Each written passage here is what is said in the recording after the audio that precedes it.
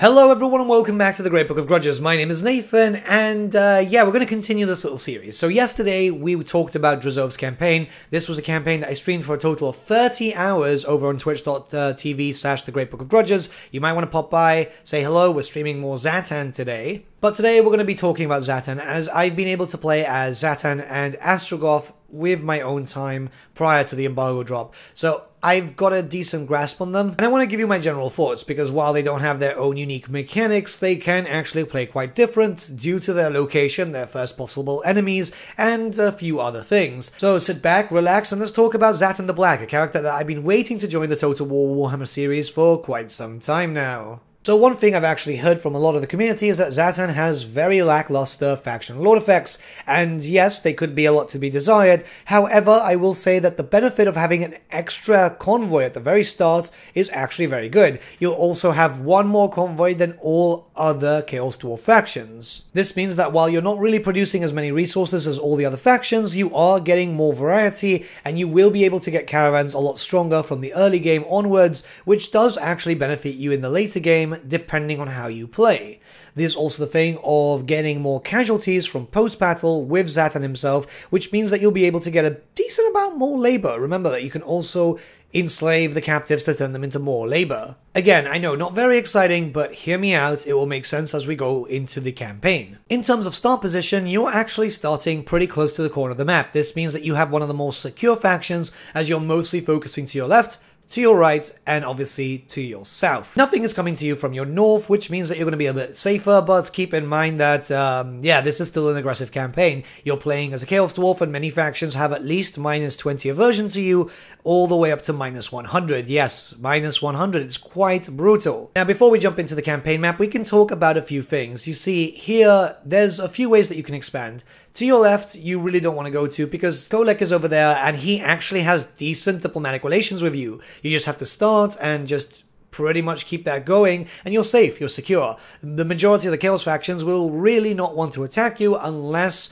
you give them a reason to. Generally, Kolek will also move into the Mountains of Morn too, or further into the Old World for some reason, but you're safe there. To your right, you have Village, which is taking over a lot of territory and is probably an enemy that you'll want to actually kill. There's also some minor Chaos factions there, like a Norskin faction, another Chaos Warrior faction, one with which you'll be actually at war with, and they're clearly an enemy that you'll want to deal with at the beginning. Secure yourself at the right, and that gives you free provinces to kind of build up your base of operations. Now, through the Mountains of Morn, you have Grimgor, which eventually is going to declare war on you, and like with all the other Chaos Legendary Lord factions for the Chaos Dwarfs, you will likely have your caravans being sniped out by Grimgor.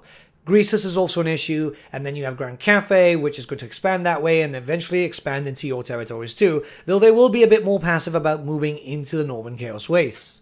You're a bit more restricted, but that means that if you can go down into Cafe and eventually just take that over, and also the Mountains of Morn, you basically get yourself a nice chunk of the world map, with your allies Drazov and Astrogoth actually just kind of acting like a bit of a buffer for you until you decide to confederate them. So back into the campaign map, you just have to push yourself right. And the benefit that Zhatan has over pretty much the other two Chaos Dwarf factions is that you can run a lot of hobgoblins very, very early. So what you'll want to do is start taking over locations and building up the hobgoblin building to be able to get the quest trigger for Gordar's Backstabber from the very beginning. Yes, you can get this at turn 1, which means that by turn 2 you can actually have Gordar's Backstabber. There's a few reasons why you actually want to do this. The fact is that, yeah, hobgoblins are always going to work, but there's a few buildings that will also kind of make things easier for you. The fact that you can also recruit 4 units instead of 3, as Zhatan himself can recruit 1 extra one, means that you're going to be able to get an army up and running. Again, turn 3, and this is where you start stacking up bonuses. So there's a lot of different things that you can do to reduce the upkeep of the hobgoblins. At the very beginning, you can get that from tech trees, and you can start getting it there, boosting them up as much as possible, because you're going to have a lot of hobgoblins. The difference between, say, Zhatan and Drazov and Astrogoth is that you're going to be able to swarm very, very heavily, as there's a lot of ways to just mitigate your upkeep to the point that you're going to have very early on, 2, 3, 4 armies, all of them are hobgoblins. Yes, not the most exciting units, but it means that you're going to conquer very quickly. If you want to build tall, this is the faction to do so. So you're able to reduce the upkeep of all your hobgoblins by 10% with just that tech that you can get in 2 turns.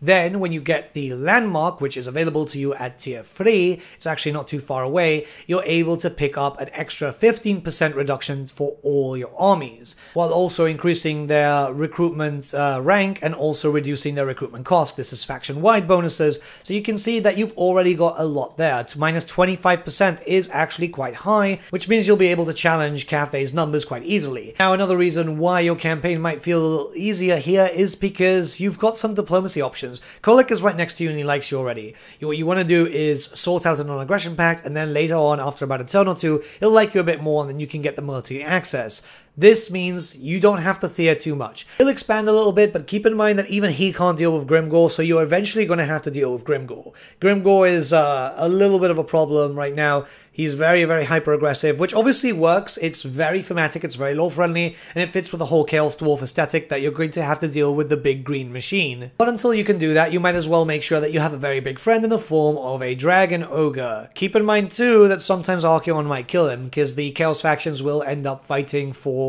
the Dark Fortresses, hence why you also want to get rid of Village, by the way. Like I said before, the big benefit that you do have compared to the other Chaos Dwarf factions is that from turn 5 you have access to 2 convoys. Here I got quite lucky with some RNG and got Ogre Controller, which means that I might actually make some friends out of the Ogre factions. Not so much Greasus, as Greasus will become very good friends with Zhao Ming, but the rest of them will be kind of passive. The benefit of having 2 convoys means that you can get different types of materials very early on if you want to go for some labor but also want to get some cash by selling some armaments or whatever, or you can also work on diplomatic relations. So I can then send down a convoy down to Greasus to try and make some friends with him, or even Ghost, as Ghost does tend to expand. So you've got a lot more diplomatic bonuses when it comes to convoys. Remember, there is a little bit of diplomacy involved here. Unlike the other Chaos Dwarf factions, what you'll want to do is actually funnel all your labor at the beginning to the Stone Sky foothills, as that means that you can get some cash flow directly by selling some labor and also build up everything that you might need to get to tier 3 quickly. You'll notice that I also focus very heavily on making the other settlements there focus around getting raw materials, because your main way to upgrade is labor and raw materials. Armaments can come later. You won't really need them too much when you're busy swarming with a bunch of gobbos. Remember, hobgoblins might be a trash tier unit, but they actually work out quite well. So when you upgrade them, when you've got a lot of tech focused around them, you're going to be able to be quite destructive. This means that you'll be catching out many of these factions early on, whilst they still have trash tier units, but you've got your better trash tier units essentially. And it's because of that that by turn 8 you can actually start fighting Village. If you wait a decent amount of time, he will always go to the Dragon Crossroads, which means just recruit, wait, and then snipe him as soon as he tries to take it. He does take it, or he starts sieging it. He'll be killable. By that point, you would already gotten a few levels with Gordas, making him stronger, making your other goblins stronger, save up your skill points to make sure that you can just get him to boost up your goblins as much as possible, and watch as your hobgoblins start becoming very, very strong. You will have to fight the other minor faction there, which is a Norskin faction, but if you take out Village first, you'll be fine. In some cases, he'll go straight and take out the Dragon Crossroads again, but yeah, you've taken out his main settlement, you've taken out his main cash flow. That point, he won't really be too much of an issue, and you can just play cleanup. Again, with the Tower of Tsar, you'll want to focus on the industry section, more than likely focusing around raw materials. Your big hurdle at the start of your campaign is getting your main settlement up to tier 3, and then you're pretty much golden from there. There's other things to go for, and obviously this might differ from player to player because, you know, different playstyles and so on, but I feel like this is generally the best way to go. And by around turn 20, what you will see is you've conquered the 3 main areas in the Northern Chaos Waste. You've also gotten the Great Bastion, which has pretty bad garrisons, if I may say so myself, but the idea is you've got a protection against the Cathayan factions. Here is when you can start deciding where to go. You want to go down and deal with Cathay, which might be a smart idea, as you are aware that Lokia also expands, and Lokia will harass you a lot if you let him expand too much. Grimgor is also, as you can see, expanding. This is very average for Grimgor. He'll start moving down, and he'll also start moving a little bit up. He'll start fighting his way into the actual Darklands too, but the main thing is he will start to harass your convoys. You're going to have to deal with him eventually. You, at this point, are more than able to field more than one army. As you can see, I've actually got 2 armies up and running, 2 at the Great Bastion, one which is Zhatan with his actual Hobgoblin army. We've then got another Hobgoblin army, and I am tempted here to build up a 3rd to start protecting my area. I could very much leave a cheap labor army at the Stone Sky foothills, but eventually Grimgor is going to have to be taken out. You're going to have to defend here.